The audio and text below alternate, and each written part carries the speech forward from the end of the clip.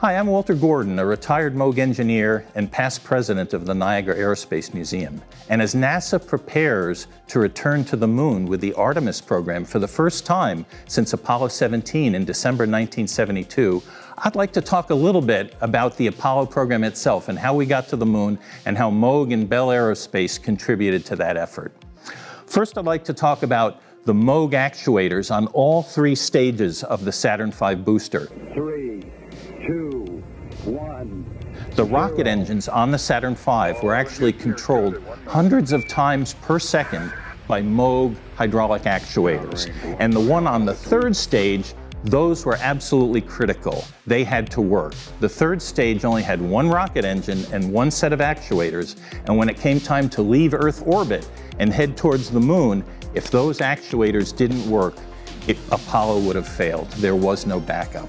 The next thing I'd like to discuss is the Bell Lunar Landing Training Vehicle made by Bell Aerospace in Niagara Falls, which is now part of the Moog Space and Defense Group.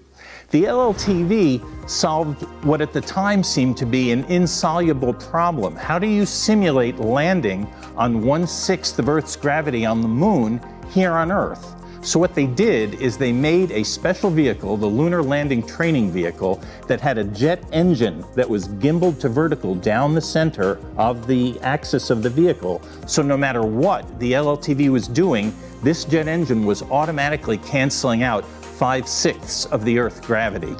In that way, you had a flying simulator that the Apollo astronauts could fly on Earth that had the momentum and the inertia of a full lunar module. However, it only weighed 1/6, as it would do when flying on the moon. And in fact, Neil Armstrong has gone on the record saying that he could not have safely landed the lunar module on the moon on Apollo 11 without the training that he had here on Earth on the Bell Lunar Landing Training Vehicle. Altitude 4200, you're a go for landing, over.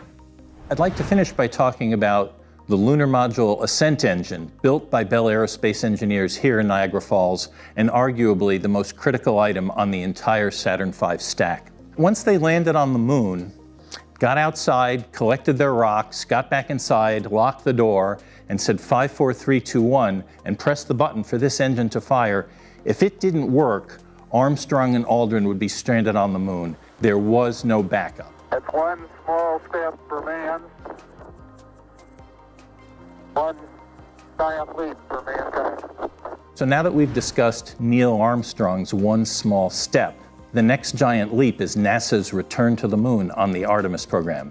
So stay tuned for the next installment of our video series, The Return to the Moon and Moog's role in it on Artemis.